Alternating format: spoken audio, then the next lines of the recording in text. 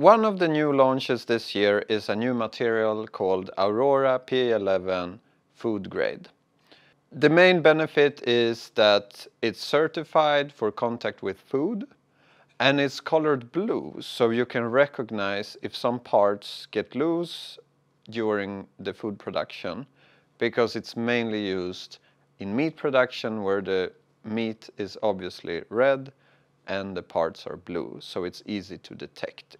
It's called PA11 Food Grade because it's based on PA11, so it has the same properties, it's bio-based, it has good ductility, it's a great material to work with.